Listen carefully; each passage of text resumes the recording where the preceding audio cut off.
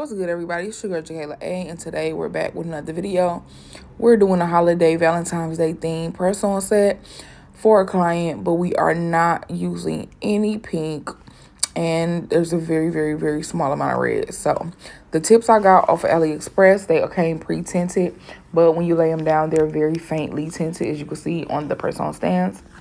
I had a little list of every design I wanted to do to organize myself and get my mind right. Sometimes I write down every little design I want to do. So that's just a tip. If you can't remember, or if you have a picky client, they want 10 different nail designs and they want it specific to the stone, to the line, you know, those girls exist. You might have to write down their stuff. Okay, so that's okay. That's regular. I go in with my iGel Beauty, top coat.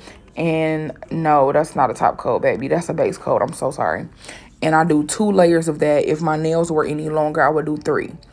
Now that that's out, I go in with 2 layers of my polish that I'm using. This is from Bling Supply. It is an NB16 or NB18. You can pause and zoom in. But this is one of my most popular nudes for my clients. They love it. All of my clients don't get nude base as their nails. If they don't, they end up getting clear. Then they might want nude color. And these are the rubber bases that really mimic acrylic. So 3 of the nails had that. And then 2 of the nails were colorful. This really pretty blue. And then the thumbs were a very pretty lavender. I wanted to do like pastel Valentine's Day. So like Valentine me Easter in one combined set. And I do 2 layers of color across the board. So after that, we should be looking at 4 layers of product, if not 5, on the nails.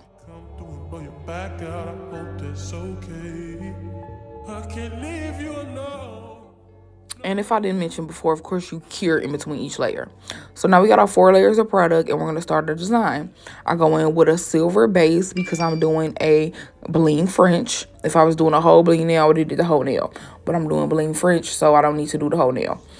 And we just put about halfway, okay? Just polish about halfway. That's going to be the base so that we don't have gaps in between. I'm mixing white into my yellow because I want more of a pastel yellow to go with my other 2 colors. Now we're making hearts for our candy heart design. I use a dotting tool and I make 2 dots. Then I use a liner brush. I'm using a shorter one today. Oh, nope. That was for a different color. For yellow, I used the long one. And you connect 2 lines at the middle point at the bottom to basically make the heart. So I go with the dots. And then I use the brush to basically fill it in to my liking.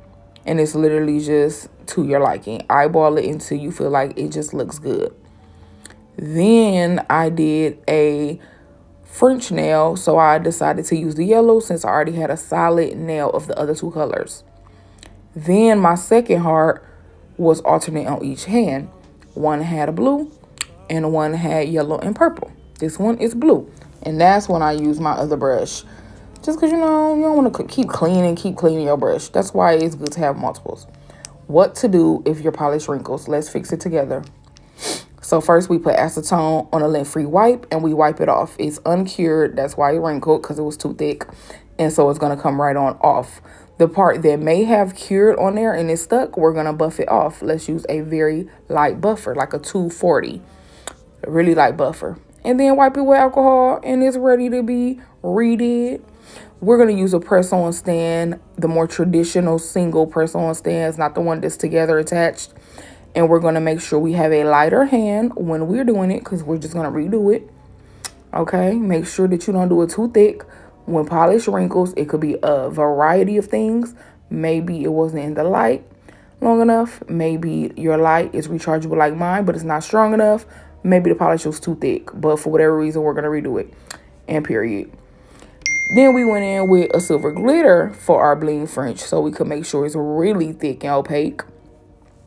And we're moving on to line our candy hearts. So basically you want to put a black line around the candy hearts and then a line off to the side so it literally looks like a 3D effect. And you'll be seeing me do that. But make sure that your line is real nice and thin. And this is why press-ons are so forgiving. Look at how I'm holding it. I'm just holding it any which way to get my desired look. That's why it's so much easier to do press-ons to me, than to do a client. Because a client, you know, the nails are attached to their hand. They can only have their hand one way. I can move this press-on stand any which way that I want to get any which angle that's easiest for me. Easiest on my neck, easiest on my back. I can just manipulate it so many different ways that I can't do a client. But anyway, I just went ahead and lined it. Make sure your line is nice and thin. And then I took one line down to the side. You didn't really see it because I cut it off, but you'll see at the finished look. Then I wrote, I love you, be mine, will you be mine, all in the hearts. Just different sayings, you know, to mimic the candy hearts. We're top coating our, what is the color? Purple. Our purple nail, our French nail, and our blue nail. We also can cure the heart nail after you wrote the words in it and top coat that. So then we have to make all of our 3D hearts on top of our French nail. So when you're doing the 3D hearts on the French nail, it is the exact same concept of a sweater nail. The exact same concept. On top of an already top coated nail, you're going to make your dots, then take your liner brush, connect them in the middle to make a heart. If you know how to just draw a heart outright, then don't worry about my method. Just go ahead and draw a symmetrical heart the way you know how, okay? But my method is 2 dots with the dotting tool, then take the liner brush and connect the dots, okay? Just like you saw me do earlier. We're going to do that all over the French. And then we're going to put it over our paper, whatever you got, maybe a bowl, maybe whatever. And we're just going to pour acrylic on it while it's wet. And the acrylic will seep into the gel and give us a 3D resin effect after we cure in the light. Last nail, y'all. We're on the last nail. We are going to do our Bling French. The first thing I do is take my glue. It's linked below. Available on Amazon and Walmart. And I draw my line. I create my smile line. Because once you got your smile line symmetrical, all the rest is just filling in. I got a whole mixed bunch of sizes here for my stones too. I got SS3 to like SS12. So I'm just getting in where I fit in, securing my French line, and then filling in the rest all over the silver part and then to the free edge. That's why it's important to have a glittery or silver base underneath anything that's encrusted in bling or blinged out, because anywhere you miss a stone fall off, any little gap, it is so much more forgiving and you will not notice it.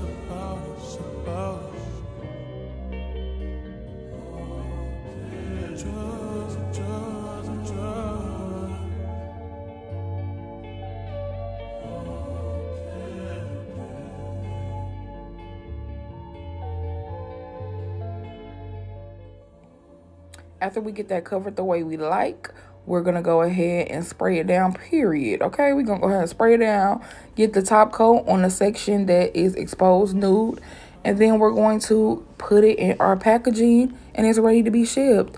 It's one of my favorite from the season, and I hope that y'all enjoy it. Catch you in the next one. Bye.